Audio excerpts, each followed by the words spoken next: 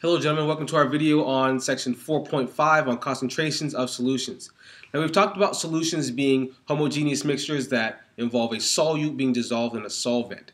Now these solutions can have various concentrations, and the concentration depends on the amount of solute dissolved in a given quantity of solvent or in a given solution.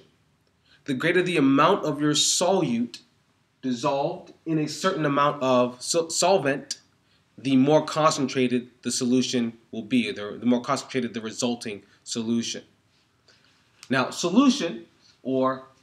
concentrations of solutions are expressed in units of molarity. Molarity, represented by the letter capital M, expresses the concentration of a solution in terms of the number of moles of solute in a liter of solution. Meaning, molarity is equal to the moles of solute you have per, or divided by, the volume of solution in liters. This is oftentimes written as moles over liters. This is understood to be moles of your solute divided by liters of your total solution, which is represented by big M here. So when you see big M, it's referring to moles of your solute per liter of your solution. For example, a 1.00 molar solution, written as 1.00 big M, instead as 1.00 molar, contains 1.00 moles of solute for every liter of solution. And we can calculate molarity, and let's talk about how to do so. Because different solutions will have different concentrations. If I'm making salt water as my solution, I can put a little salt or I can put a lot of salt, and I will make different concentrated solutions. So, calculating molarity. We'll do an example. A question says, calculate the molarity of a solution made by dissolving 23.4 grams of sodium sulfate with that chemical formula in enough water to form 125 milliliters of solution. First thing we do is make a plan. First, calculate the number of moles of sodium sulfate. 2. Convert your total volume of solution to liters. And 3, calculate the molarity using the equation that we saw on the last board. So first, calculate the number of moles of your sodium sulfate. We're dissolving 23.4 grams of sodium sulfate. So we're going to find number of moles that 23.4 grams is equated to. So we use the molar mass. So for every 1 mole of sodium sulfate, I'll have 142.05 grams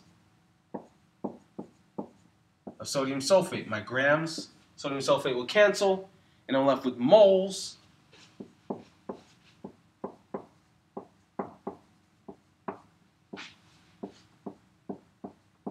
And I'm left with 0.165 moles of Na2SO4. Yeah. Now, step 2, convert your total volume of solution to liters. In my last equation, I said it's moles of solute divided by your volume in liters of your solution.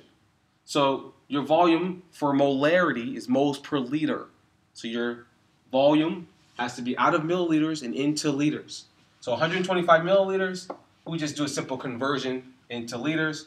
For every 1 liter, there are 1,000 milliliters, giving you 0.125 liters of your solution.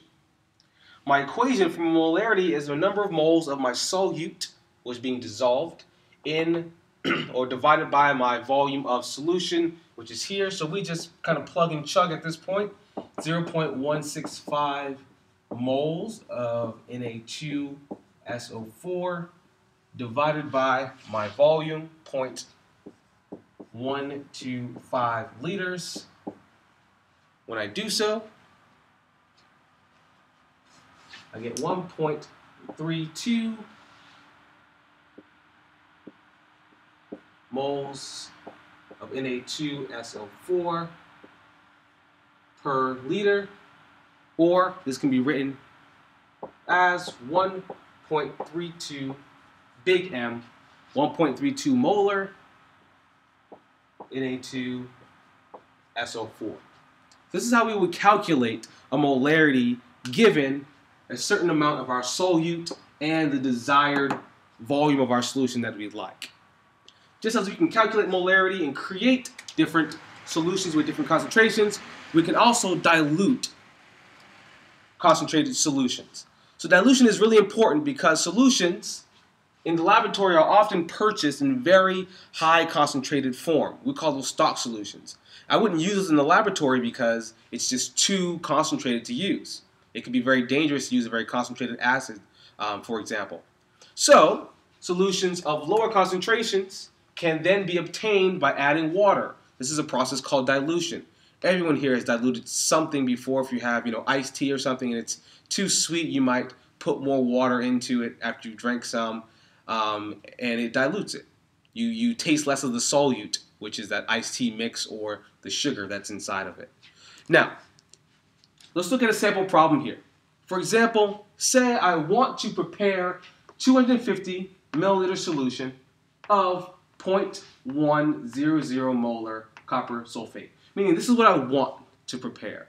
This is what I desire to use. So if you want a diluted tea, this is what you'd want. But what you're starting with is 1.00 molar copper sulfate. So you're going to dilute this concentrated copper 2 sulfate here to get this lesser concentrated copper 2 sulfate, 0.100 molar. How we do this is first guided by this thinking. Your moles before dilution are equal to your moles after dilution, meaning my moles of solute in the diluting process don't change, because dilution happens because you're just adding water. If I have 2 moles of salt in my salt solution, then I add some more water, I still have only 2 moles of salt there because I didn't add or take out any salt.